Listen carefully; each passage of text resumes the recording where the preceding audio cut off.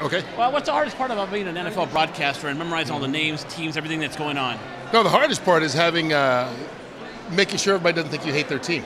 If you say something good about one team, the other fan base swears that you hate them. It's like, no, we're just calling like we see them. If they score a touchdown, you got to say they scored a touchdown. So that's probably the biggest challenge. But it's funny how you got to watch every little thing you say. If you say a certain Green Bay Packers, oh, you're a Packer fan now. Right, huh? yeah, exactly. People are listening for what they want to hear, not necessarily for what you want to say. But you know what? That's what makes it great. I mean, people care about the NFL, and people care about sports. And that passion is what keeps us all employed. No doubt. Did Boys and Girls Club of America have an impactful part in your life? Yeah, you know, when I was a kid, I grew up in Atlanta, and I had a neighborhood Boys and Girls Club that we were able to go to after school and take part in all their after-school programs. I mean, played a lot of sports there, but they also had programs within the building that helped us with homework, arts and crafts, as we called it back then, and so many things to just kind of keep us off the streets, for lack of a better term. Right. Your voice is so eloquent and smooth when you talk on camera. How do you do it so you don't make like these like little errors and stuff? How do you do that? I don't know.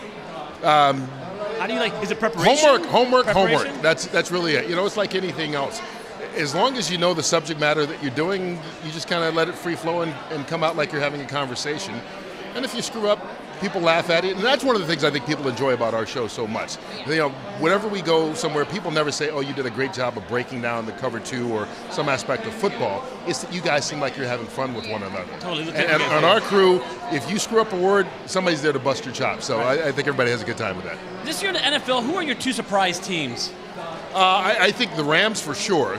The way they've been able to turn things around from winning 4 games last year, and you know that high-scoring, high-powered offense, and probably Philadelphia. I thought Philadelphia would be good.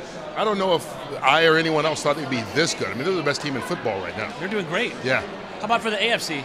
In the AFC, I don't think there's any real surprises. I mean, I think you thought New England would do well, and they are. People try to count them out early, and there they are. You thought Pittsburgh would do well. They are. Kansas City would do well. So I don't think there's anybody who's kind of come out of the shadows, not in a positive way. You know, you may be looking at a team like Cincinnati you thought might be better. It's turning out that they're not. Oakland's been up and down, not as consistent.